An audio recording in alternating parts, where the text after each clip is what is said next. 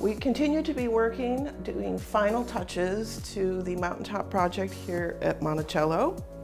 And most recently, for perhaps almost 4 years on and off, I've been working on reinstalling the private suite, which includes the library that we're standing in today, an annex, the cabinet, and the bedchamber. And as part of that, we spent a lot of time studying how Jefferson chose to undertake this monumental correspondence that he participated in really the world of letters. Here we are on a remote mountaintop, and yet he is completely connected with correspondence in Europe, all over what was then part of the United States. And as a man of the Enlightenment, he once again implemented sort of reason-based systems for both how he undertakes his incoming correspondence as well as what's much more familiar to all of you, which would be where he executed his outgoing correspondence, which is centered around the very famous polygraph machine. He was inspired by a piece of furniture that he saw in France. And in France, it's a very handsome sort of case piece called a pupitre and cartonnier. Apologies for my French. But more interesting and exciting to me was this actual piece of furniture, which was a case piece, and it could be secured, it could be locked, and it featured these cardboard file boxes.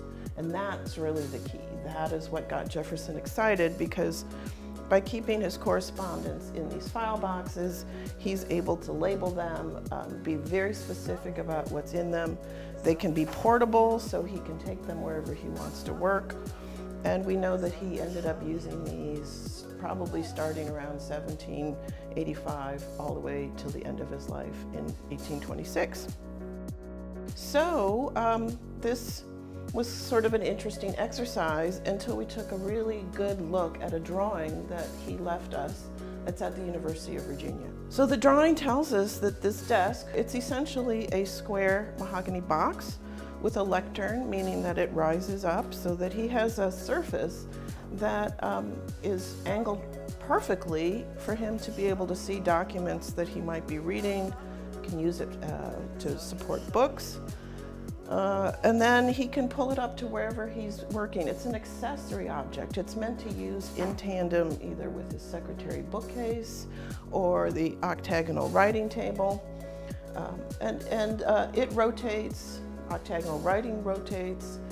He really liked that energy of having objects move in space, which we take for granted today, a revolving office chair.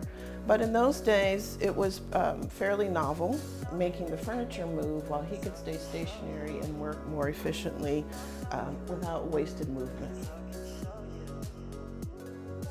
So you might wonder why we put so much time into getting these objects back, either original objects or stand-ins for what we know Jefferson commissioned. And this speaks to our mission here at Monticello, which is in part to be sure and interpret the house and represent the house as closely as possible to how Jefferson knew it during his retirement years. And so this can include something very high style, like this small revolving desk that he commissions in Paris and brings back as one of a whole group of furniture. And that's extremely exciting and important. But we also give almost equal weight to really humble everyday objects. And this might be surprising when I talk about having such humble objects being an important part of how we research and understand life at Monticello. But I have found in talking to people and reflecting on the types of things that I find important, the things that are sentimental to me, it speaks to what people keep. Things like a ball of yarn sits on my desk because my mother was a knitter, and it means quite a bit to me to think about her and our connection.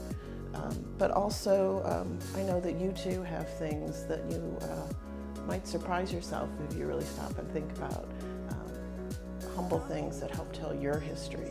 So we invite you to come here and see what we've been working on and really bring your frame of reference with you. We think we'll have a good dialogue.